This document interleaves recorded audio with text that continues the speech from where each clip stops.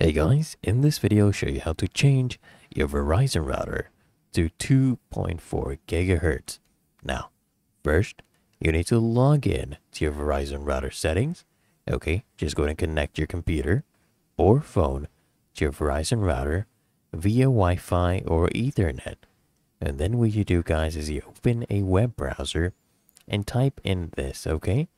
192.168.1.1 into the address bar, and then you just enter your admin username and password. Now, this is typically found on the router label.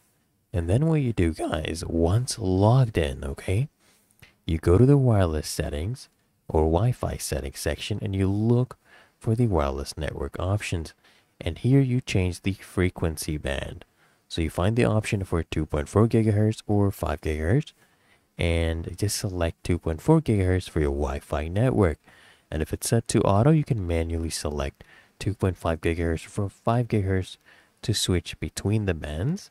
Okay, and after selecting your 2.5 GHz, you can go ahead and click on apply or save to confirm the changes, and your router will go ahead and restart and the 2.4 GHz network will now be active. Okay, and your router will have two networks, which may show up as different SSIDs, Wi-Fi names.